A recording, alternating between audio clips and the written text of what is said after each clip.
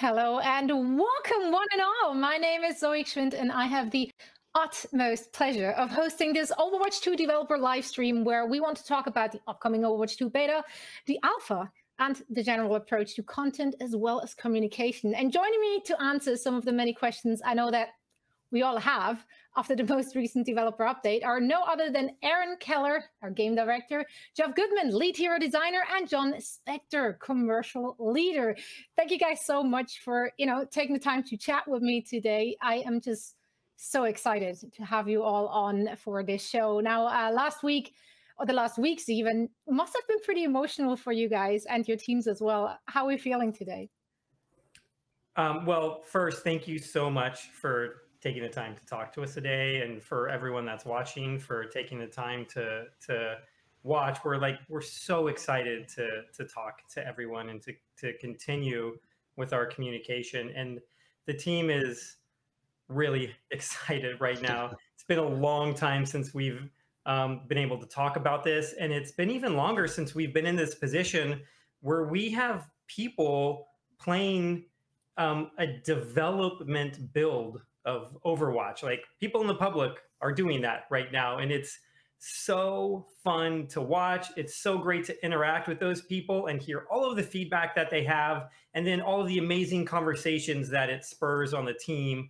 It's just an exciting place to be in. Yeah, I think exciting is putting it almost mildly. It's also, I always say, like, when the first time the public of any kind gets to see your game, it's almost more exciting when you actually ship it, because it's like the first interaction you get and the kind of feedback you're getting. And man, it's been a flurry of feedback. It's been great. We've been reacting pretty aggressively.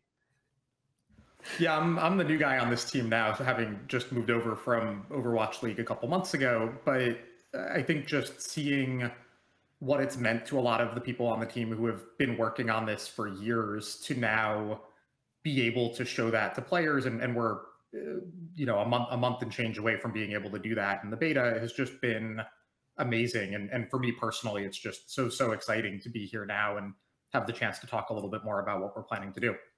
Well, I can't wait to chat about not only the announcements made during the developer update, but also, pick your brains about some first impressions regarding the Overwatch 2 alpha, which is up and running as we speak. But let's take a few steps back to find out how we actually got here in terms of release/schedule, I guess, with Overwatch 2. When and why did you guys decide to more or less split the game in two? So that's a really good question. And it is something we have talked about a lot, especially recently and over the last year. And I think to like really put it in perspective, it's important to talk about two values that are core to development for Overwatch. And the first is to always be delivering regular content to the game and updating it and keeping it feeling fresh and exciting. And the second value, and I think that this is a value, it's not just an Overwatch value, it's a value that all of Blizzard shares, and it's to release a game when we feel like it's ready, and when we feel like it's great. And so you take those two values, and then in light of the team kind of choosing this strategy to focus on Overwatch 2, and to put a lot of resources into the campaign and the hero mode for that side of the game, it left the live service with less focus.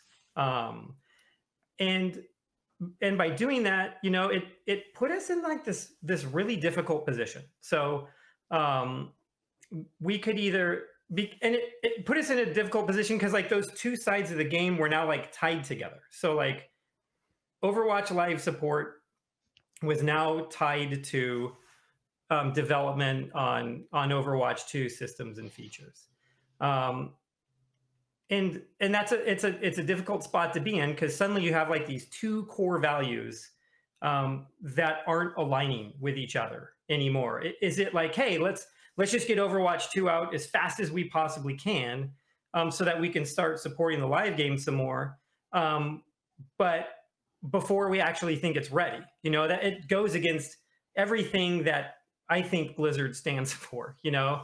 Or is it, hey, let's keep working on Overwatch 2 and release everything when we think it's great, and have this gap stretch on longer and longer, and we couldn't do that. So in essence, us kind of like splitting both sides of the game from each other is a way for us to start addressing this problem. You know, like I love this company. There's like so many talented people here. I've been working here almost 20 years, and one of the reasons that I'm here is because I feel like when Blizzard releases a game, it's going to be great.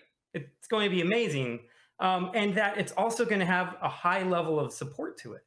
And so I think pulling these two parts of the game away from each other is our way of addressing all of that, keeping those core values at the same time, and still being able to deliver an amazing experience for Overwatch 2.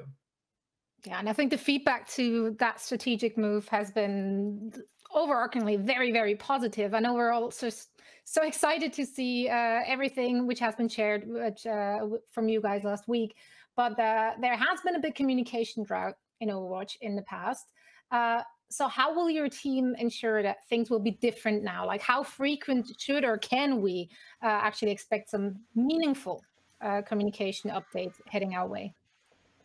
Yeah, it's not an excuse, but it's sort of more of an explanation. I think part of the reason why we didn't do as good of a job over the last several months in communicating as we wanted to was, as we were sort of making this shift in strategy that Aaron just talked about, it's sort of challenging to talk about that until you figured out exactly how we were going to land that plan, our ability to deliver against it, and all of those things. And so I think the whole team understands that collectively we needed to do a better job, and going forward, we need to do a better job of communicating with our players. We made that renewed promise in the update that Aaron shared last week, and I think there's still some skepticism, right? Of, well, they've said this before. Do you actually mean it this time? Our hope is that we're here a week later, coming back and talking to players again, sharing more information, talking about how the alpha's going, all of that stuff, really in that spirit of, we made that promise, we intend to keep it. And even going forward, as we look toward our first beta test, our goal really is, even between now and then, to be coming out regularly with more information about what players can expect there, and continuing to respond to questions where we can. So we know that we need to prove it. I think this is hopefully a good first step in that direction, but we have work to do there. Yeah, definitely a trust-building exercise, but on the right track right here. I'm so glad that all three of you are joining me for a chat today. Now, we did also hear a commitment to delivering more content, but that leaves some people a little bit worried, a little bit scared with the question: has the team grown to a point where it is suddenly able to actually, support that increase in content? Yeah, that's an interesting thing to talk about. The original Overwatch team, when the game shipped, it was like between 60 or 70 people. And it was really small. And we did quickly start growing as we started adding more features to the game. But we're talking about a much bigger experience now. And we're talking about adding a lot more content to the game than we have in the past, especially the past few years.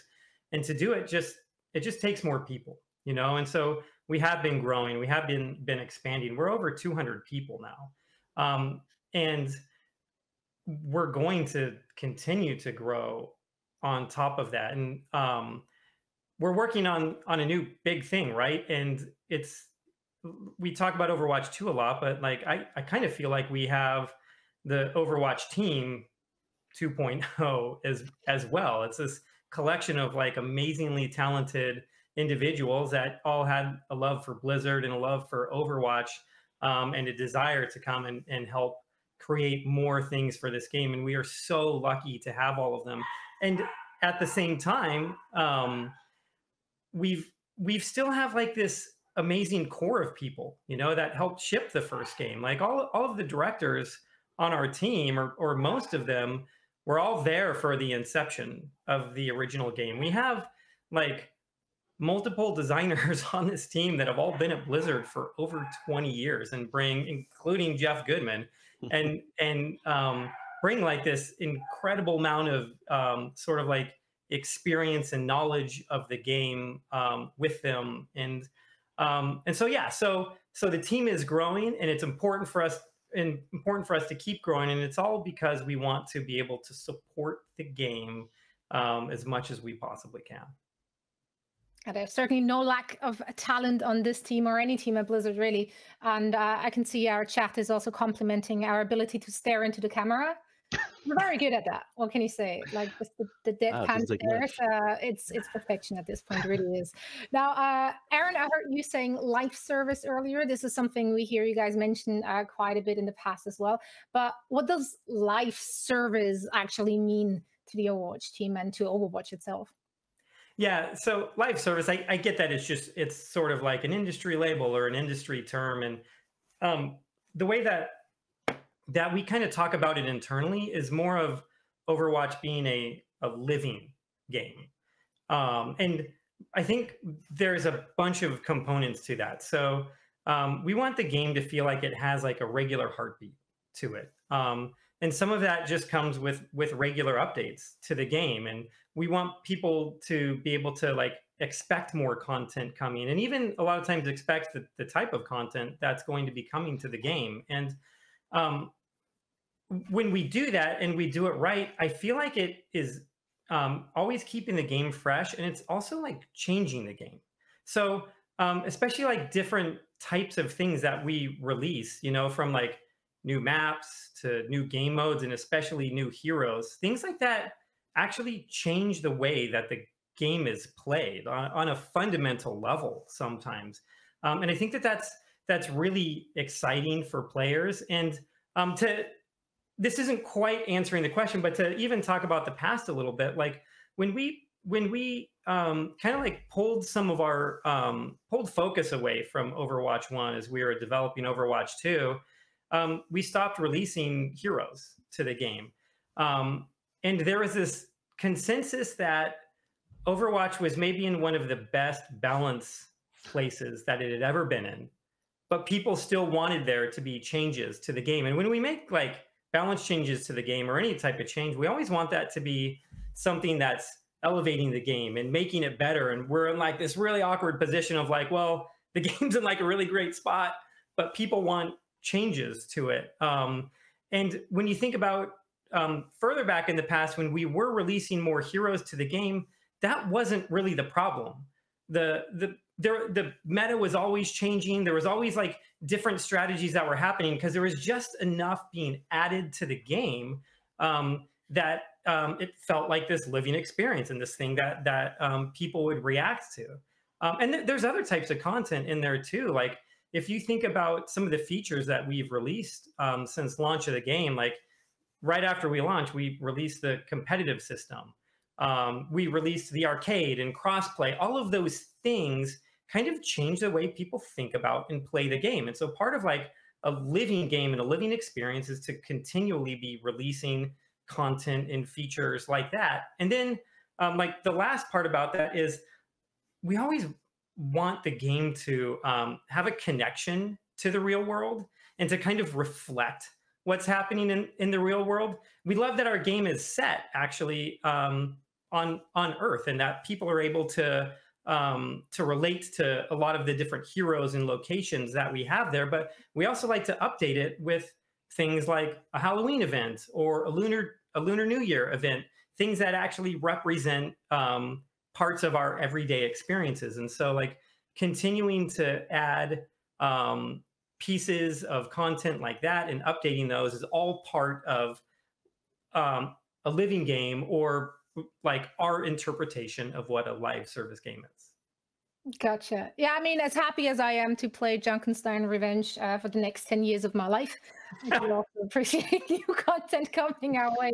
Now, I want to shift gears. I want to talk about the alpha as well as the upcoming beta. We know the alpha is up and running, the beta just on the horizon.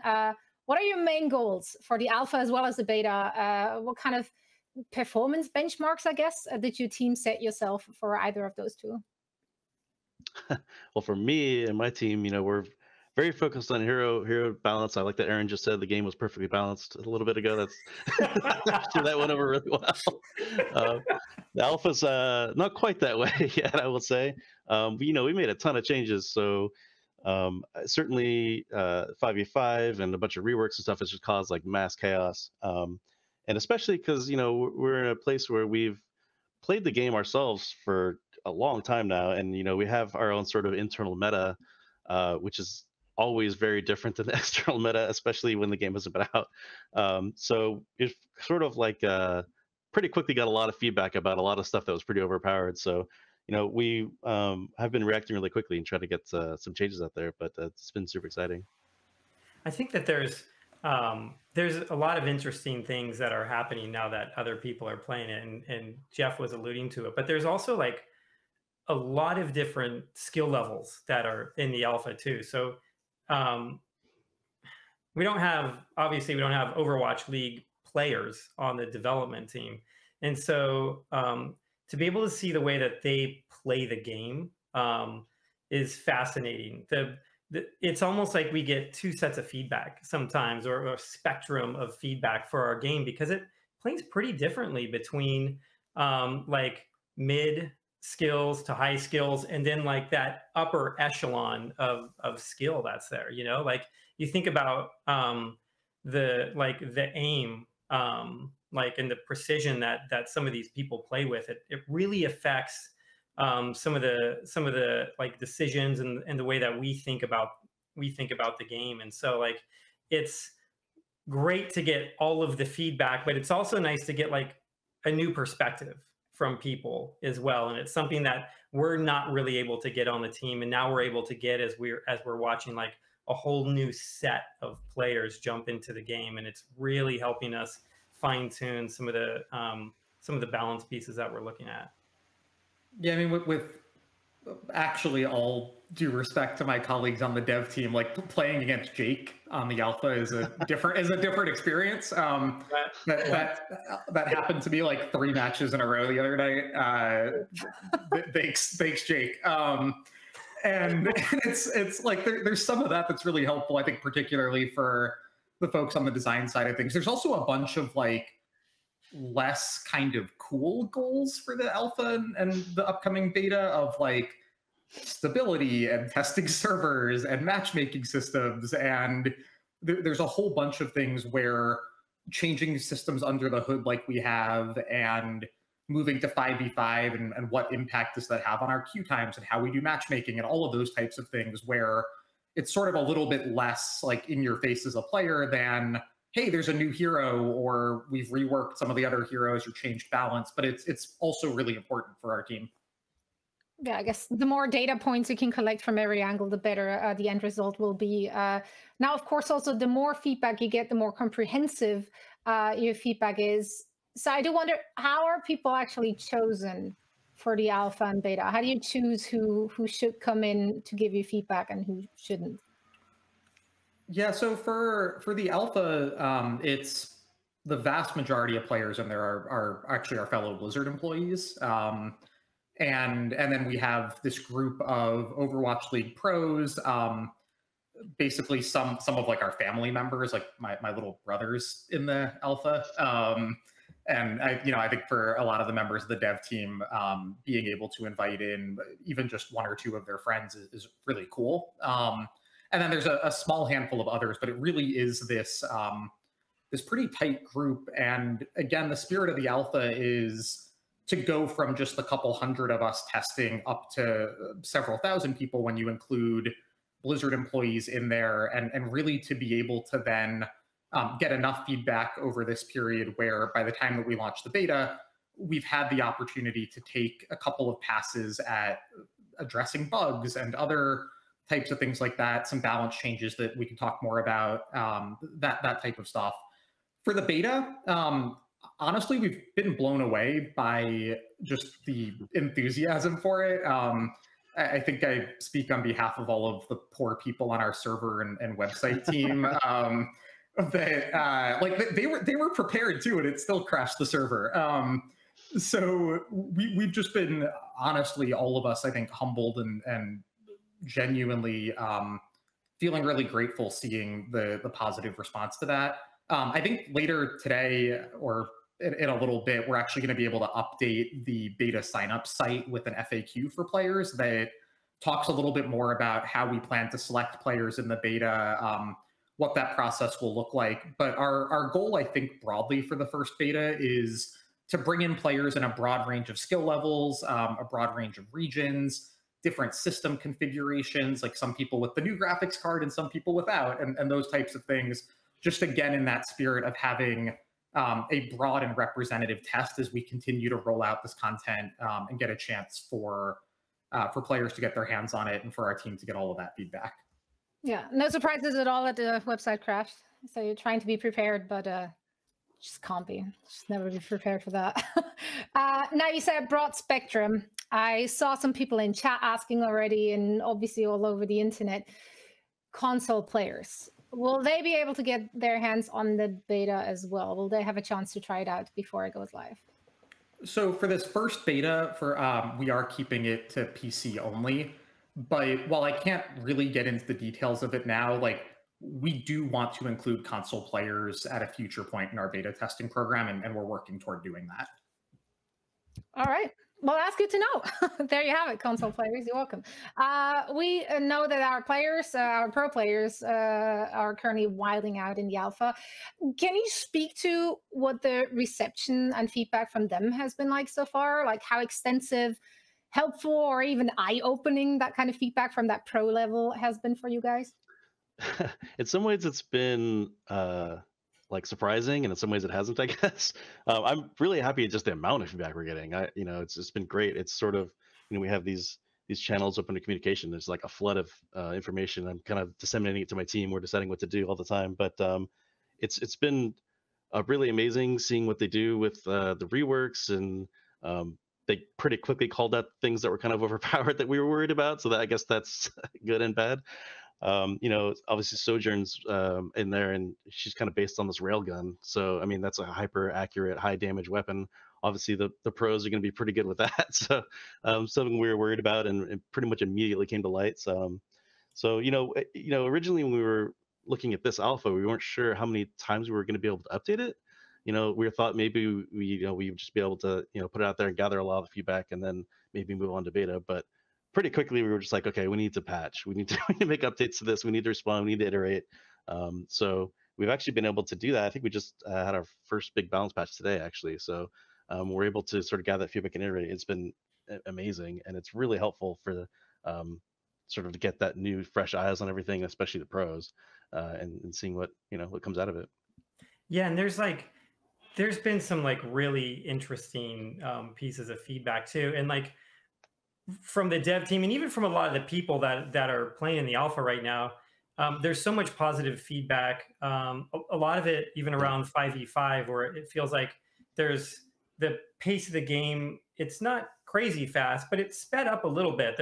They're getting stuck at chokes, especially behind something like a double barrier, less than they were before. It feels like there's more space to move around the map.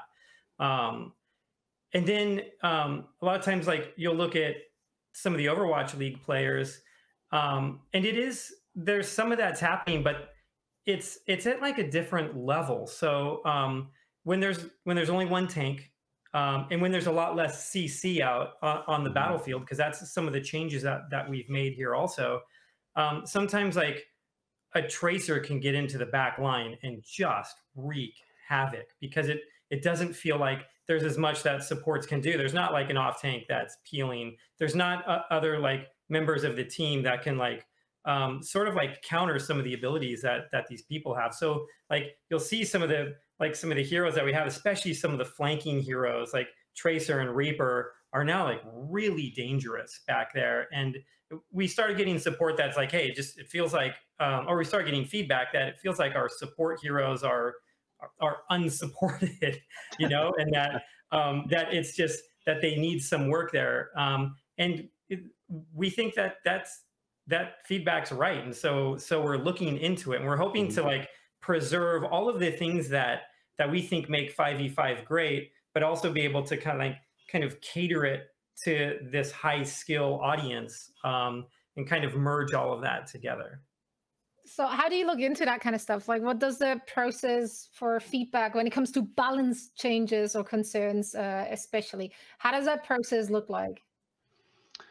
I mean, like usual, we get a lot of feedback from a lot of different sources, but we do have like a main channel of feedback where we get kind of from everybody, which is kind of nice that it's centralized. But a lot of it's looking at different people's perspectives and how they're playing it and trying to get context. I mean, we're in direct communication with people. It's not just like a one-way street where they're sending us stuff. A lot of times we're asking questions about how they're playing it or what maps they're playing on and stuff like that to sort of get better context. But a lot of the stuff that Aaron mentioned is sort of been consistent feedback. For example, that supports feel like they're just really hard to survive. Basically, they're just getting dove on. The meta is really, really fast. For better or for worse, we knew it'd be faster, that's for sure. But it's definitely kind of this like super dive right now almost. So I mean, that's something we have this opportunity now to make these changes and iterate on the game and make sure it's in a place where everyone's going to be happy with it. Right on. Well, I do wonder how frequent the bug fixes are currently in the alpha. Or I guess what I'm asking, what does the turnaround time from feedback/complaint to the fix look like at the moment? I mean, it sort of depends. We actually had technically, like I said, we had the first patch today, but actually that's not even really true. We had a really small patch, I think, on Monday. So we've been able to patch, at least in this case, twice in 1 week, which is pretty nice. But yeah, so I mean, a lot of it depends on not necessarily sort of the tech side and how often we could patch and sort of QA things. A lot of it's sort of getting the feedback and discussing it and talking about what we want to do and how crazy do we want to try things. Sometimes it's we're trying we have a patch or two to try really, really crazy things, and if we tiptoe and try to make small changes, maybe we won't get anywhere useful. But if we make like a big change that you think is maybe even too strong, that's more sort of powerful feedback that you can combine with other feedback, and you can get a lot more get at the changes you really need, even if you think that change isn't going to be maybe what you want. So we did some pretty wild stuff today. We'll see how it plays, but that's kind of how we've been sort of trying to get at it, and how in my opinion, I just want to make changes as much as possible, because iteration is really where we really get at like the real good balance and where the fun really is. Yeah, we also have this there's the balance changes, and then again there's like quality of life. Making one of the goals of the alpha, right, is that by the time we get to the beta, we've addressed some of the bugs that people are talking about that have impacted their experience, and our QA team has been doing an amazing job of like logging literally everything. And then it's sort of a like, how important is this thing to fix tomorrow? And some of the bugs are just like downright funny. I actually sort of wish we hadn't fixed some of them. Someone reported like Winston was too wide to fit through a door on our new map, Circuit Royale. That got fixed. So I think by the time that people get to see that map in beta, in fact, Winston will fit through the door. But there's like a whole bunch of that stuff that, again, when we had a couple hundred people testing this, you don't catch. And we've multiple times already been able to update the build and address things like that are a little more quality of life. It's definitely chaotic. Go ahead. I was just comment on that. It's definitely chaotic to try to get, me and my team trying to get these balance changes in and test. We usually try to run some internal tests too to make sure we're not doing something like really broken. And then of course QA, we're getting bug fixes from the tech side and everything. We're trying to like corral everything into one patch really quickly as fast as possible at the end. So it's pretty chaotic sometimes, but I think we're getting there. Yeah, and it's the same thing with bugs. We're trying to hit all of the most egregious ones first. So we were able to jump on that Winston issue immediately, but there's, or we were missing all of Sojourn's VO lines in the alpha. We didn't know when she ulted, she was just like this silent hero on the field. And people started saying like, oh, I think her ult line, it's like too quiet. I'm not really hearing it. And other people are like, I don't think I hear it at all. And we investigated it. And this was maybe like an hour into the alpha launching. It's like, oh, whoops, they're all missing. And we're even getting feedback even down to like really small things like, hey, the particle effects on this fountain aren't coming out of like the person's mouth. They're coming out of like their forehead, and they'll include like screenshots and movies of it. So it's been really having my kind of nitpicky feedback. It's good. You need that. You should keep Well, it's that. also always hard as a player, right, to figure out, like, is this a feature or a bug? Like, is this meant to play that way, or is this actually something I should be reporting? Now, obviously, it's still early days in the alpha, but have there been any surprising revelations so far regarding the new content which is featured in the alpha? Looking at the new game mode push, for example, or some of the hero reworks, the new maps, or maybe just to switch to 5v5? There's definitely been a lot of surprises on the hero side. I mean, there's some stuff that I mean, this is like the opposite of answering your question, sort of, but it's in some ways where I was really happy to see some confirmation too, because we had been playing internally for a long time, and like I said, our internal meta is obviously very different a lot of times, and so we were not obviously are always super confident in it. But we heard a lot of concerns when we talked about 5v5 originally that only main tanks were going to really be viable, probably like Reinhardt. How do you not play Reinhardt in that situation, for example, or something? And internally we were like, man, it really kind of feels like the opposite. Like we're a little worried for Reinhardt, and we're a little like feeling like Diva and Zarya and are really strong. And so we just sort of like, well, I guess we'll see what happens when we put this in other people's hands. And that that's one example where it turned out that pretty much they agree that Reinhardt's maybe a little weak, and sort of the off tanks are actually kind of running the show right now. So that, I mean, especially it's Doomfist. Yeah, right. You should talk about Doomfist a little bit. Yeah, he is strong. So Doomfist, probably one of the bigger reworks certainly is switch roles so that he's a tank now. So that's it's really been super interesting getting feedback on that, because we haven't done that very often. Technically not the first time. Symmetra used to be support originally, way back in the day. But so yeah, Doomfist has been generally extremely positive hearing that, getting the feedback from him. And I was really scared to see what kind of feedback we're going to get, because it's so different. He's a little strong right now, so I don't know how much of the super positive feedback is coming from how strong he is, but I was really worried about him in particular, because there are certain heroes in our game that have a really strong sort of feel to them that if you play a lot, you sort of get attached to, and it's really hard to distance yourself from that, especially heroes like Tracer and Genji and Doomfist, like the high mobile heroes like that. So Doofus is definitely one of those. You have the dedicated fan base, but from what we've gotten feedback on so far from the dedicated Doomfist players that we have, they're generally really excited for it, and they're really happy even with the role change. So I've been really happy about that. We have to nerf him a little bit, but like everything else. Oh, but yeah, I want to find out how these changes happen. Like someday a dev shows up and he often's like, "How about he's a tank now?" Yeah, well, I mean, to speak to that actually is to kind of why it went that way. I think it's interesting. Part of one of the major sort of overarching changes we were trying to get at for the combat of the game is to just reduce crowd control effects a lot. So a lot less stuns, especially hard crowd control effects. So, we're looking at Mei, and we changed how Mei's freeze work. It only works on our ult now and stuff like that. And those are kind of like low hanging fruit things that we can change. And then it comes to a hero like Doomfist. You're like, well, what do we do? This guy's sort of built on crowd control. So we either needed to basically go in there and change probably a lot of his kit, or like really reduce crowd control on how he functioned, which is hard, sort of a combo based hero, or move into a tank role. And the tanks are where we're kind of allowing the crowd control and the hard crowd control to exist, so we could sort of maintain a lot of this feel in his kit in that role. And so that's kind of what we ended up going with, and it worked out really well. So, but as Aaron mentioned earlier, it has led to some scary issues with heroes that we knew were going to be maybe problematic because they're kept in check by crowd control, like Tracer, Genji, Reaper.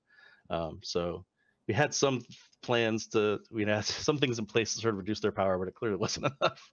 So we're still working on that.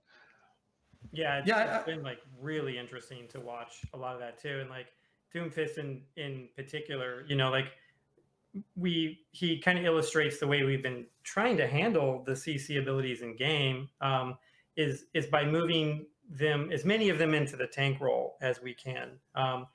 And part of that is because it kind of, because there's only one tank on the battlefield now, it reduces how many are out there. And also like for tank players, we would get feedback that sometimes it just felt like you were in a pinball machine, as you're on the front line and you're getting hit by the crowd control abilities of like all 6 heroes, you know, Yeah. on the enemy team. And so it just kind of helps for us to center them there. And so like it made a lot of sense to move Doomfist that way. But at the same time, like he was like such a fast hero that and he could be all over the place sometimes. And so like we did a little bit to slow him down. He's still very mobile, you know, like there's been a change to his kit, and we'll go into like more details of like the change to his kit and to Riss's kit later. But like at this point, like he basically has a leap that's similar to a Winston's leap to get in, you know, and so like his ability to initiate some of these fights is actually pretty amazing, and also like the cause of some of the issues that he has, you know, like imagine a Doomfist that's able to get in, is more survivable than he used to be, and also has like the ultimate escape to kind of pop out of combat. So we're kind of does do a lot less damage though. Well, yeah, that's a good point. Right. So okay, yeah. So don't imagine that. You're scaring people. I mean, honestly, like it's also always depends on who is playing that Doomfist. If I'm playing the Doomfist on your server, you have nothing to be worried about. I mean, leaping in there, and then I'm just kind of well and now. I mean, that is there's that. Now I want to talk about another brand new feature, which has not been getting quite as much spotlight so far, which is the ping system. I personally love it, but I would love to hear your thoughts on the process, why you felt this is necessary to be added. Like, what were you hoping to improve or fix with the ping system? Yeah, so the ping system has actually been great, and I agree with you. There's moments there where it feels like it changes the way you play the game or think about the game. And there's a lot of reasons to do a system like this. You know, not everybody wants to communicate using voice comm. And our game's obviously too fast to be able to strategize over like in-game chat. Like that's obviously not going to work. And then a ping system also, a lot of times it can be more precise even than voice can be, because it will use real world locations or in-game real world locations, and also like in-game context too. And so like to talk about that a little more, like the ping system that we're doing, it's very context sensitive. So depending on what you're pinging, who your hero is, who like what the other enemy team is, can change a lot of those pings. So like some of like the really cool things in it are enemy players behind walls can't be pinged, you can't see them. But if they're revealed by Hanzo or Widowmaker, suddenly you can start pinging those targets. Some heroes can actually remove pings from themselves. So like when Moira fades, removes ping on her. She just used an escape on it. You can ping non-heroes in the game, like Bob. And also it's like totally customizable. So not only is it context sensitive, but then we have something kind of similar to the comms wheel, where you can select the different pings that are more important to you. So you don't always have to use the context sensitive ping. You can use all sorts of other different ones. And so that's kind of like some of the reasoning behind it, some of the features that are in there. But we've also gotten like a lot of like really great feedback on the ping system, even just simple things like, hey, it needs to be more responsive. The ping wheel needs to be more responsive. Just like clicking the world needs to be more responsive. So we're working on that. We also realize it's not quite noticeable enough. And what we have in there is kind of our first pass on it, but we're going to start kind of like getting more there on like the visuals and the sound side of it. We're looking at more context aware features. There's like a really great suggestion from one of our content creators to like for a support character, for them to actually have unique VO lines depending upon which support character is pinging. So like right now, if you're support and you ping, it'll say something like, come to me for healing. But wouldn't it be great if it was Anna and she said something like, get in line of sight so I can heal you? Or if it was Lucio saying like group up on me for healing and things like that. And so we're looking into a lot of feedback like that. We're also fixing bugs. Like right now, you can use the ping system when you're dead, and you probably ought not to be able to do that. So yeah, so it's been like a really like great addition to the game. We've gotten great feedback on it. And I'm super excited for it. I'll just add too, like I think on the ping system, the conversation we just had about Doomfist, like a lot of these things obviously are a lot easier to show players versus us sitting here talking to all of you. I think just to address that sort of head on, we're a week into our alpha. This morning, we significantly updated the balance for Orisa and for Doomfist and for a lot of these things. And so what we plan to do is, as we get a little bit closer to our April beta, we do plan to come back and say, hey, here's all of Doomfist's new kit. These are his new abilities. This is how much damage these things do. The leap does these types of things, and we will show that. The same is true on something like a ping system, where just more descriptive, and more just visual. What does this look like? Like we know that people most want to see that. It's a little bit of we're making significant changes through the alpha on these things, and we want to make sure that when we come out and we talk about the Orisa rework, it's explaining she has a javelin now as an aside, right? Like we just changed a lot of how that worked this morning in response to feedback. We want to make sure that we have probably one more crack at updating some of these really significant things before we come out with here's how all of that works and looks. Exactly. So you gotta practice some patience. I see chat ain't usually that good about it. I know you all are just dying to see content and features and like all the great things coming our way, but you have to wait a little longer for that. Now, the more we chat, of course, the more excited I get about watching, the first few official OWL matches and playing all that new content with my friends. Now, while I do love an air of mystery, and I still laugh about a good old Soon TM meme, is there actually a specific date set for when the beta will officially hit the general public who have signed up for it? April 26th. That's our plan. There it is. Can't be more direct than that. Can't believe you answered that question, actually. No one's ever asked this before. People just have to ask. Yeah. All right. Well, April 26th, then mark your calendars. And on this exciting announcement, I think we should be ready to wrap things up here. Aaron, I would like to hand it over to you for some last words to our community. Yeah, sure.